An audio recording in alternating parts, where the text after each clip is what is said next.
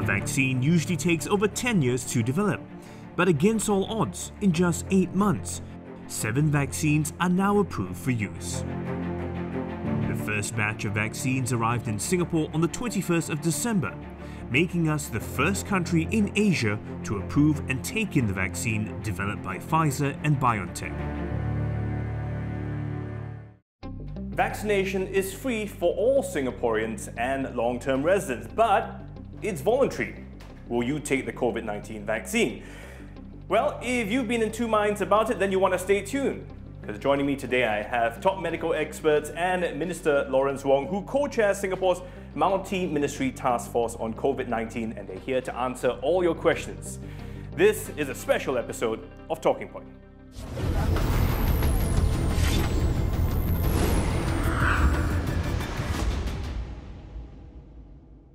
Minister, I'm going to start off with you.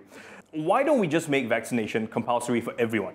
I think that's a question, Steve, that many people have asked. I think we should first recognize that very few vaccines are mandated, be it in Singapore or anywhere in the world. Even if you look at a vaccine that's safe and effective, there may be some segments within the population that are not eligible for the vaccine.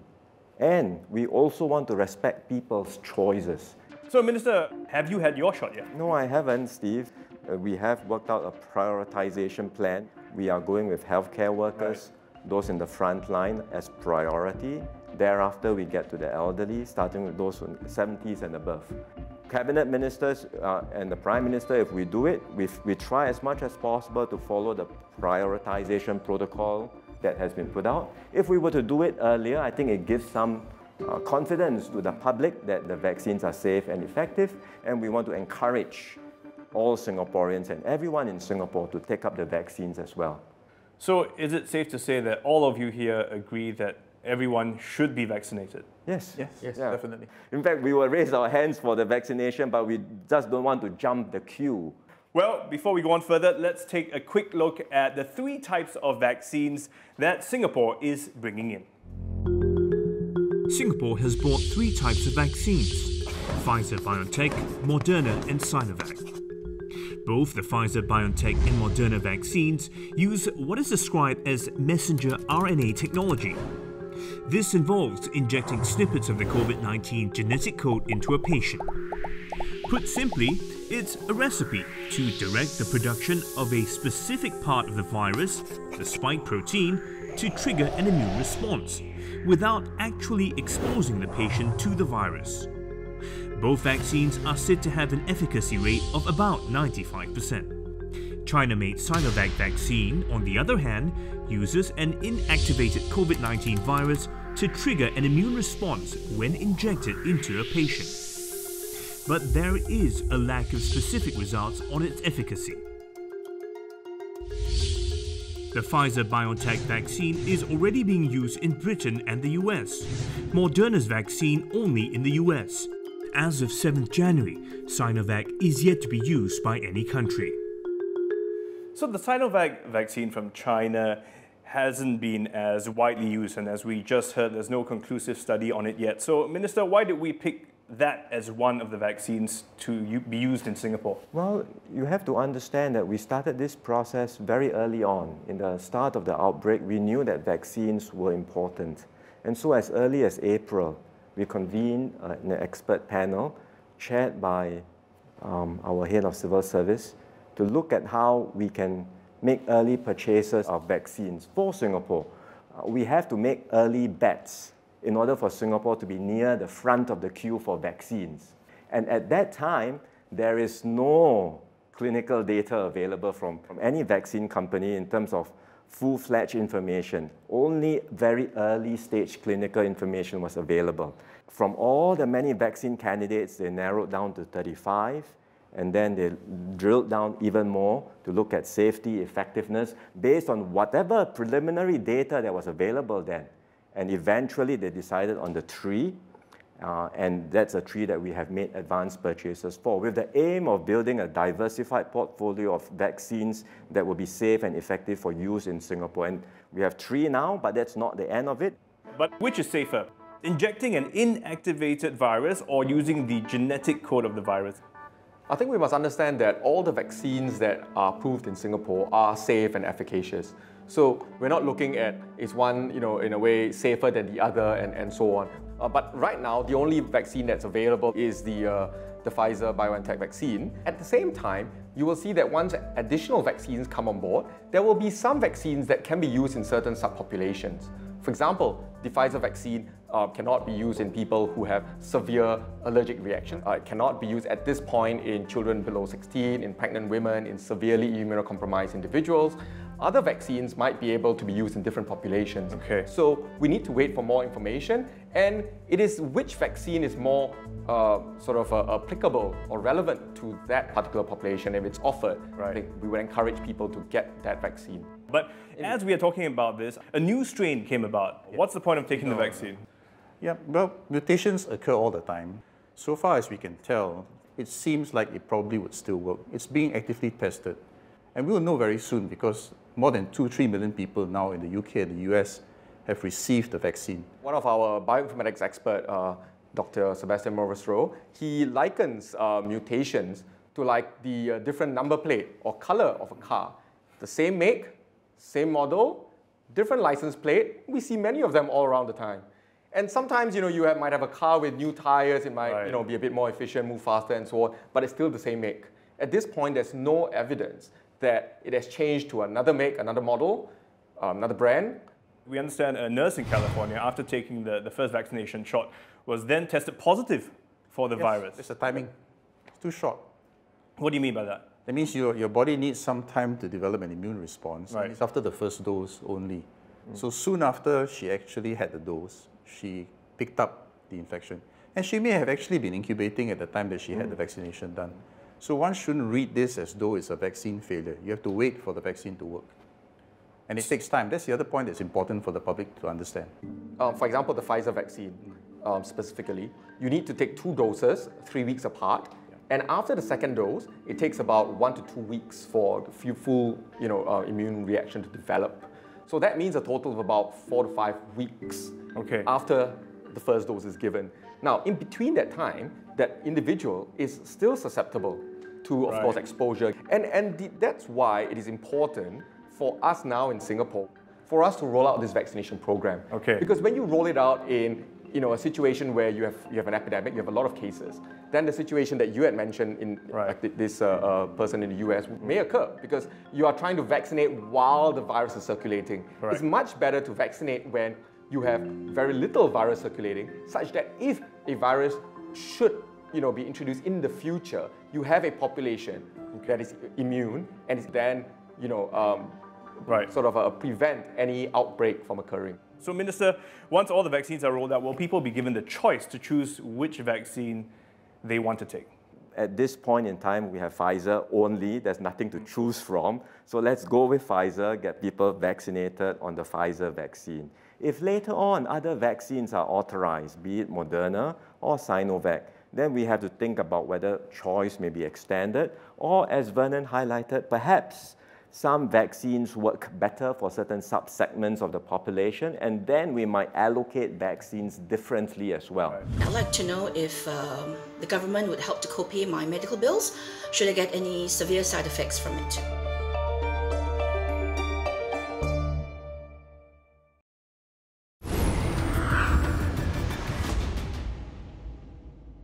And welcome back. We've been talking about COVID-19 vaccines, and personally I'll take the vaccine because it will not just protect me but also those around me, and of course I want to keep them safe. But some Singaporeans are still unsure about getting vaccinated, and we have some of their questions right now.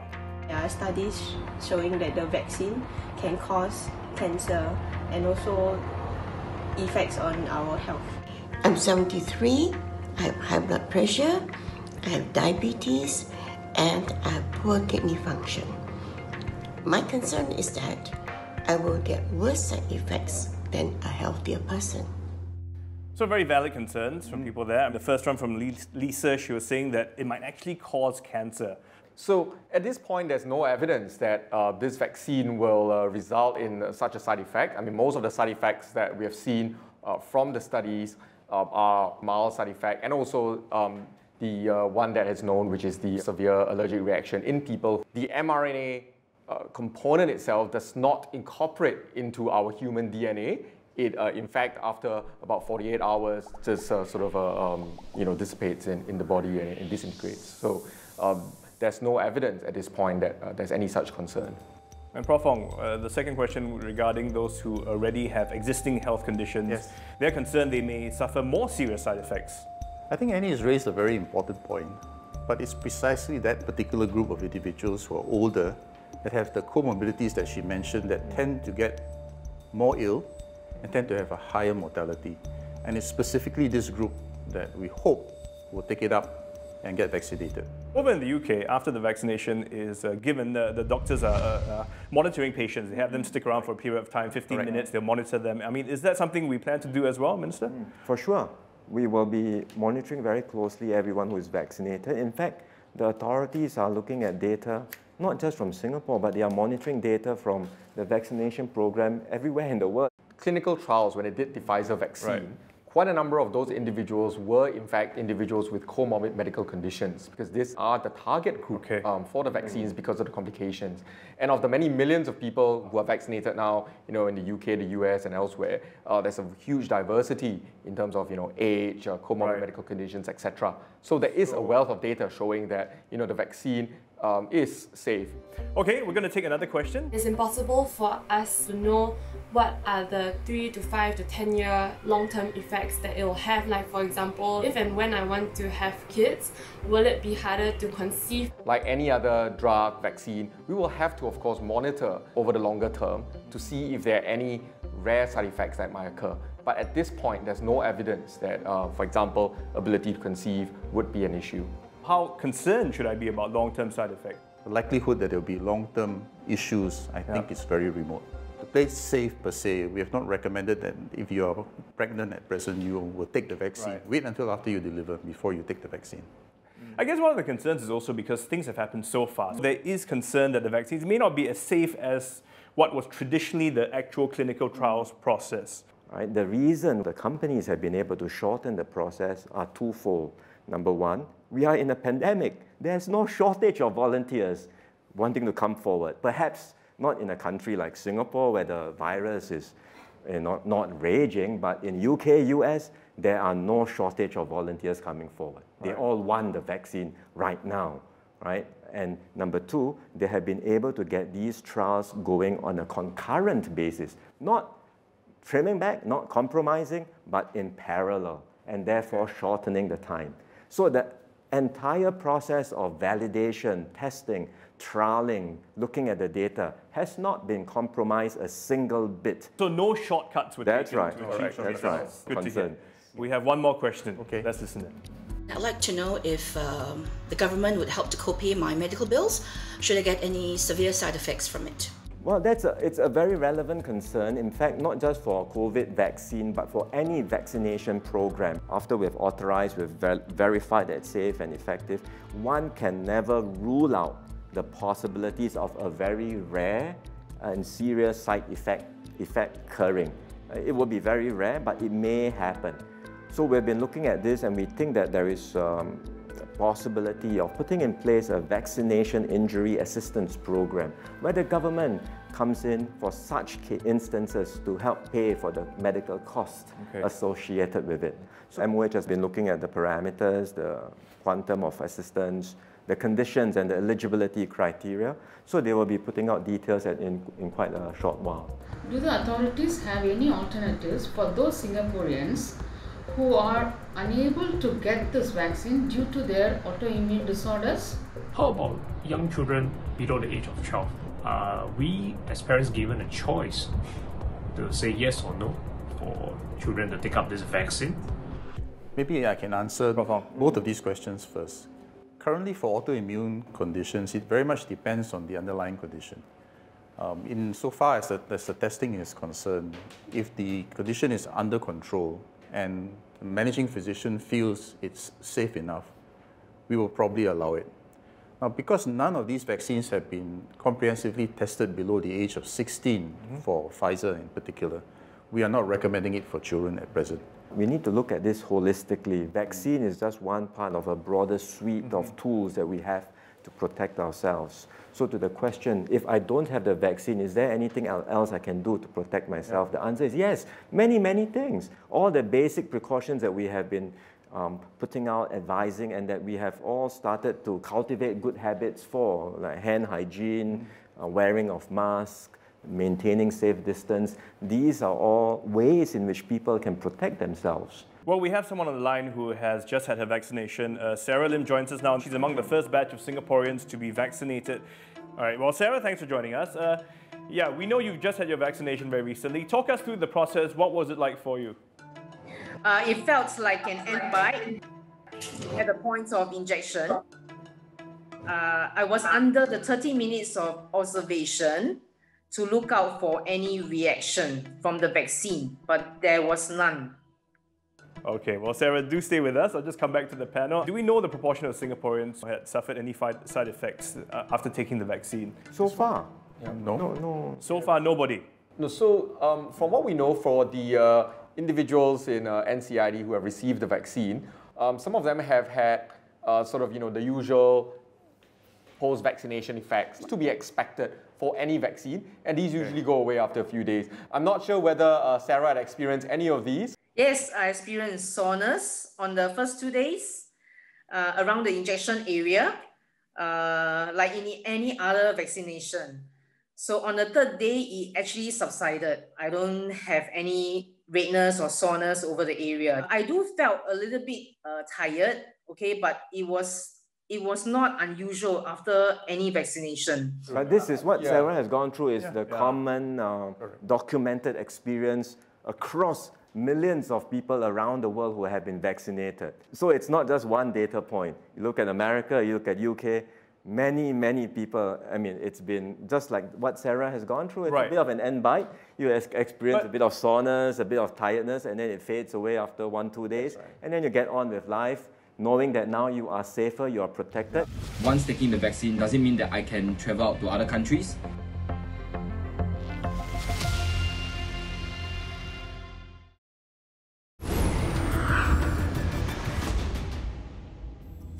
Will I still have to wear the mask after I get the vaccine? With the vaccination, does it mean that the way we play and work will change fundamentally? For instance, the split team arrangements at work, to even social gatherings, and will we see that the return of entertainment like concerts? Right, so we just heard from a few Singaporeans. They're all asking, how will this vaccine really change our lives? Can we go back to happier days, so to speak? But Minister, is getting a vaccine a guaranteed protection against COVID-19? Well, I think the level of protection for yourself when you are vaccinated is very high, as we have seen, right? It protects you based on the clinical trials, 95% efficacy. So if I'm vaccinated, I protect myself, but can I protect others? The answer is probably yes, you will reduce the risk, but to what extent will transmission risk be reduced? We don't know the answer yet. So for now, if any one of us were to be vaccinated, prevailing safe distancing measures will still apply. We still have to wear masks, we have to comply with all the rules.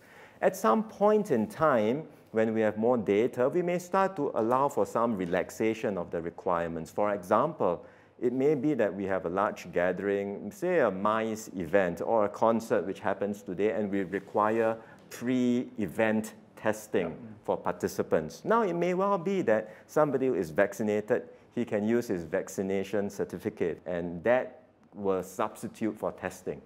That's entirely possible. Once taking the vaccine, does it mean that I can travel out to other countries?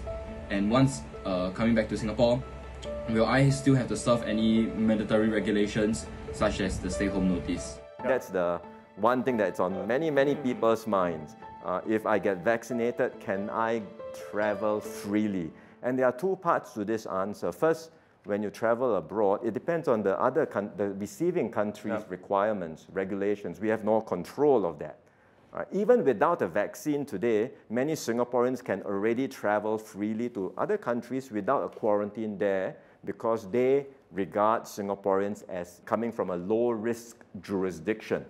Right? So I think with a vaccination, it will certainly help. But those are regulations that are outside of our control. But when you come back to Singapore, today you have to serve a 14-day stay-home notice requirement, 14-day quarantine. Now, if you have the vaccination, you travel to a high-risk place, you come back, can that SHN be shortened or even done away with completely? That's the big question. We still don't know the extent to which a vaccination can completely or how significantly it will help reduce transmission risk. So those studies are still pending. If indeed the data shows that transmission risk can come down significantly with vaccination, then certainly we will consider reducing drastically the SHN or even doing away with it. Some are hearing that flights may require that you be vaccinated before you can even get on board the flight. Yeah, it may be. It's still too early to say. I know there are 1 or 2 airlines that have indicated they might require vaccination as a requirement. It may happen, but it's still early days. I don't think the entire airline aviation industry is unanimous in moving in this direction yet. Right. Overall, if a larger number of the population, significant number of the population have been vaccinated and therefore are relatively immune to the condition, the ability of an infectious individual to then spread to a large number of individuals becomes significantly impacted, and we will no longer see large outbreaks. But that required a large proportion of the population to be vaccinated. I mean, what kind of numbers are we looking at here? How much of the population?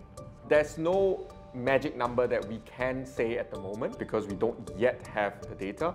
But what we will know is that we will need high coverage. That means that whoever is eligible for the vaccine should get vaccinated so that we can reach that target a lot quicker and have that collective protection. Okay. No country is safe until every country is safe.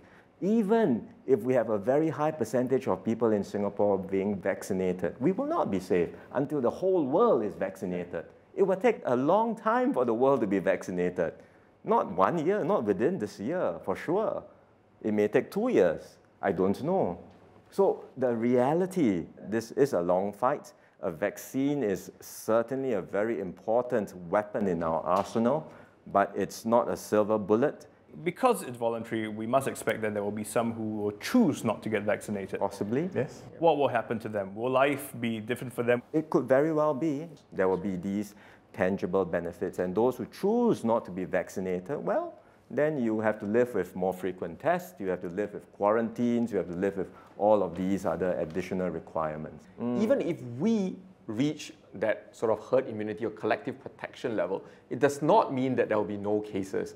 So if you're not vaccinated, every single individual who is not vaccinated is another naive, susceptible individual who then can get infected by that disease. I think we also need to remember this is COVID today, but there will be future pandemics. Yeah. There will be a more virulent disease X down the road. And so I think rather than thinking about let's go back to life before COVID, I think we should be thinking now about what are the things that we have done during this period that really ought to be permanently part of our new daily routines, and how can we raise our levels of defenses, our levels of protection, our levels of hygiene, so that we can be more prepared and more resilient in the future.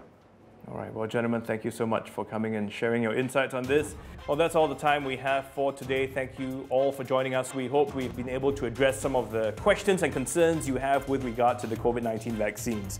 And now that the vaccine is rolled out, and when it comes out to the wider community, we hope that you will also be encouraged to get vaccinated.